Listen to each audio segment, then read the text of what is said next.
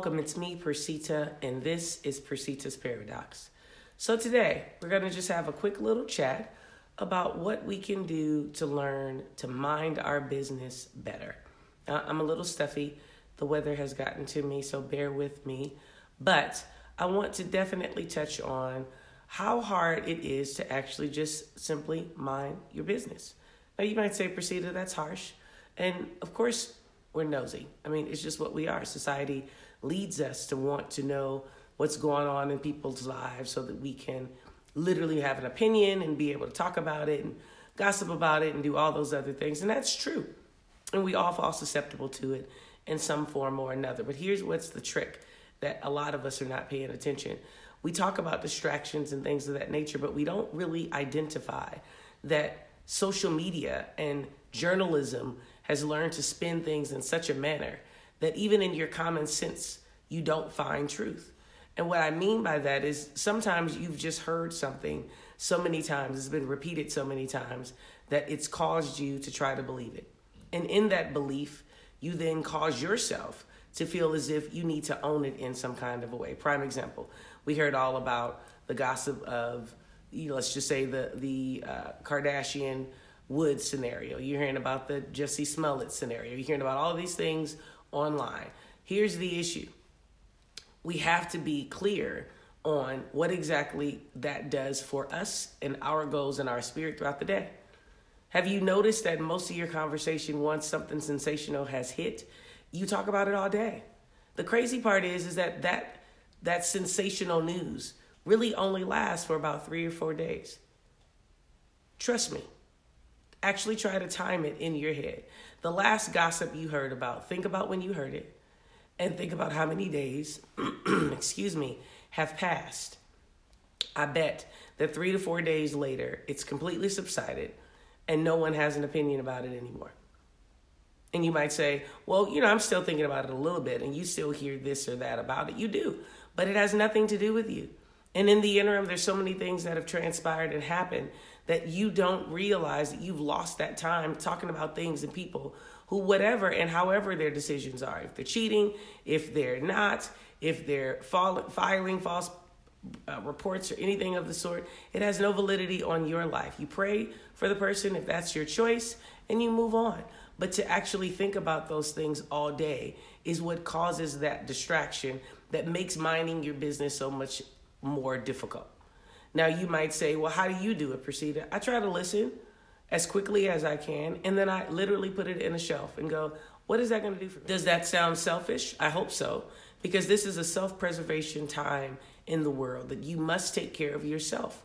Your mind and your thoughts are your own. And when you give them to social media, gossip, and things of that nature, you must understand that you make your journey a little bit harder to get to where you're trying to go because that's time wasted. Time wasted. So minding your business is so key in your thought process because you just don't have enough room in your brain to process other people's lives, especially lives of people that you have no interaction with, no direct contact with, and nothing that you can do. It's just simply a way of listening to someone's problems and feeling better about your own, that it causes you to not move or make proper decisions or life choices because you're too busy talking about something that has nothing to do with you.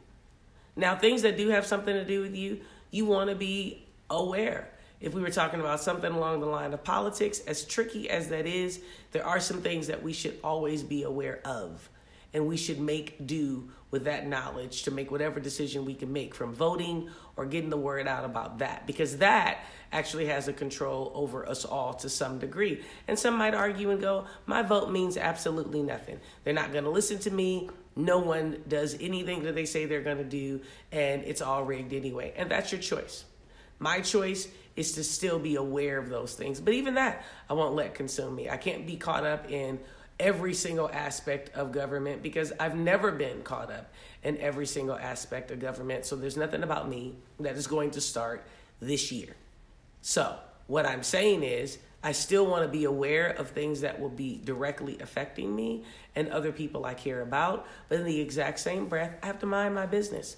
And I have to know that the hours that I am awake must have some sense of validity on what I'm trying to achieve and what my goals are. not how much gossip I know, not feeling better about my problem, not being distracted by other people's problems so that I feel better about my problem even, but really understanding that whatever problems I have, whatever issues I have, I want to address daily, and I want to absolutely solve as quickly and as efficiently and effectively as I possibly can.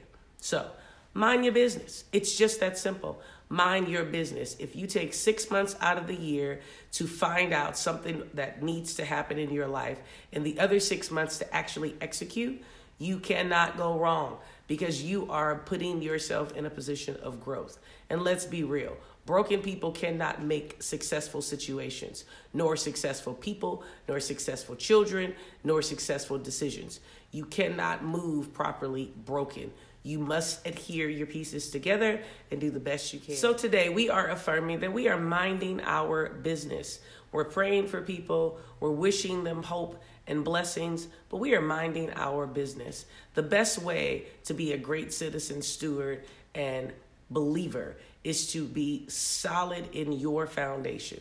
That is the absolute best way to live. My opinion, strong opinion, but it's the best way to possibly live. If I'm giving my all to me and I'm exuding my all to others, there's absolutely nothing that I cannot do prosperously or prosperity driven and positive. So today, mind your business. Thank you so much for joining me. Remember to live life authentic and have a blessed day. Oh, and I almost forgot. Remember to like, share, comment, pray over my videos, submit them out, tell the world about them, but make sure you hit that notification button so that you know when all the videos are dropping. Now, again, remember, 3 things: live life authentic and have a blessed day.